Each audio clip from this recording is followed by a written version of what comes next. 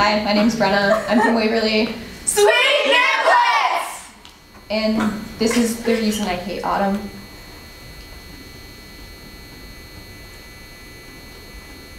I light my fall scented candle and crouch over the clothes that I will wash when I feel better.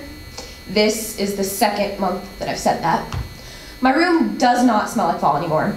It smells like the way forgotten pumpkins look, melting on front porch steps long after Halloween, and it could be the coffee cup I've had half full since I started my new job in July, or the pastry I began but never finished, or the multiple cans of soda that have faced the same fate.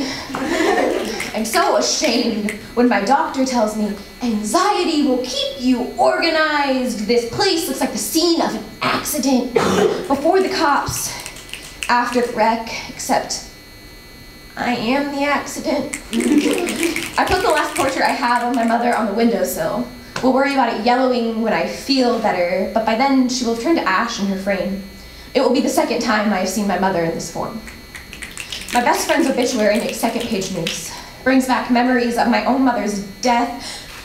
The rose I was given brings back memories of my own mother's death. The rose I was given at McKenna's funeral to place on her casket instead hung and dries inside the arms of a bear I was given at the funeral given at the school we both should have attended. Reminds me of the bear I was given at the bottom of a special cop car that sits inside a Goodwill somewhere. I do not remember why I chose to give it away. My grief doesn't make sense to anyone but to me, just like it doesn't make sense to lose a friend at 17. McKenna was buried in a bright blue dress with Skittles and a motorcycle helmet. When I got home, I threw every blue dress I owned away. I did not want a reminder of how beautiful she looked.